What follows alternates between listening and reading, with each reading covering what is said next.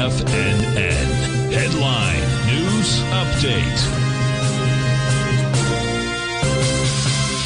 Welcome, folks. We have the Dow Industrials up 51, NASDAQ up 28, S&P's up 2. Gold contract trading up $12.30 at $2,454 an ounce.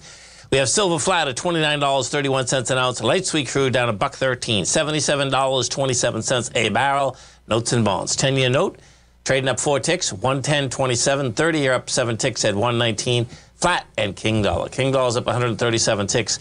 Traded at 104.450. Euro 108. Yen 155. British pound 129 to 1 U.S. dollar. Let's get over and take a look at the S&Ps.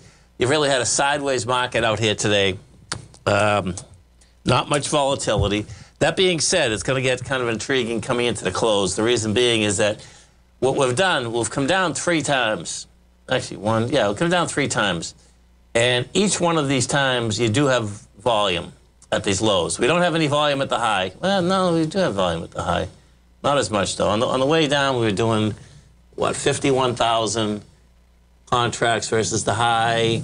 Well, that's not bad. The high of 49,000.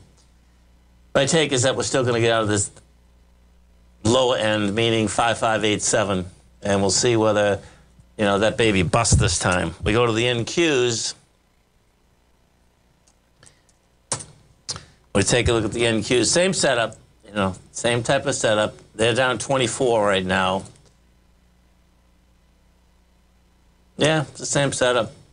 We'll see how this shakes out this next, 10, 20 minutes. We've gone sideways right now for over 2 hours. You can see the sells on the way down were pretty intense. But gold, we take a look at the gold market out here. Bottom line, the gold market, you get a bounce. You only get 56,000 contracts. That's not even close, man. So gold needs a lot more contract value here. 56,000, yeah, you're up $12. Looks to me like we're still going to go down the lower end of this consolidation. We failed 4 days ago at the high. That's when we got up to the 25.37, yeah. Now the bottom of this consolidation is, we're talking 23.50, man. And that's where it looks like it wants to go.